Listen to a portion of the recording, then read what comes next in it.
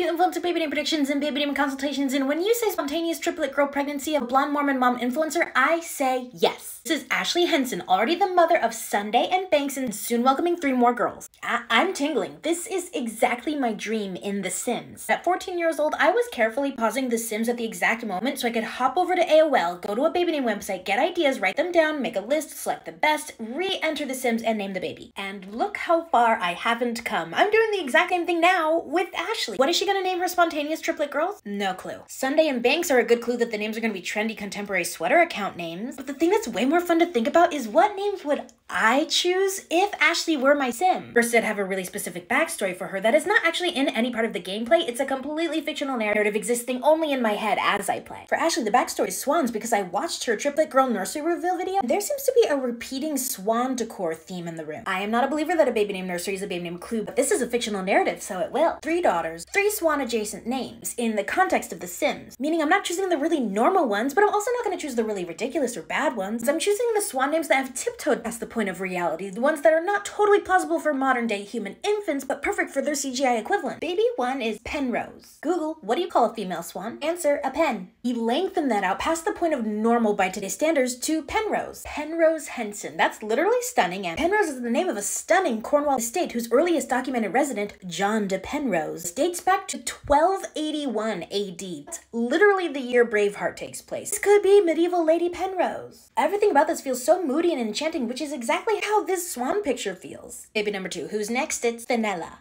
Fenella or Finola. These are all just a smidge more approachable alternatives to the original Fionnuala. Fionnuala is a figure of Irish mythology in the legend The Children of Lear. TLDR, the 4 children of Lear turn into swans. 3 sons, 1 daughter. Daughter's name is Fionnuala. I like the simplification down to Fenella for the sound, and then also becomes the name of a medieval noblewoman turned assassin. She killed a Scottish king named Kenneth, and I like that. I like that we're circling back to that same medieval, moody folklore of this story and this picture, Lady Penrose. Baby 3 needs no introduction. It is Odette, like the moody folklore of a cursed young woman who is swan by day, human by night. Likely stems from German folk stories, but we all know it best as the world-famous ballet, Swan Lake. I was tempted to change directions because this adaptation still comes to mind first, but this spread of sim names is too good. Penrose, Fenella, Odette. I love that we have the same repeating E sound in all 3 names. Visually satisfying that all the names actually have 2 E's. Penrose in particular is unifying the sound of the other 2s. You've got pen and fen matching up, as well as rose to ode. E and O are the most prominent vowels throughout, which is exactly true of the last name Henson. The full name sounds amazing every time. Double letters, double letters. Each name is obscure with a more familiar one in its back pocket. Rose, Ella, and Etta. Do they go by Rose, Ella, and Etta? Penny, Ellie, Odie? Rosie, Nellie, Dottie? Pen, Fet, Det? Someone make this in The Sims, please, because I know this is not what Ashley's gonna use.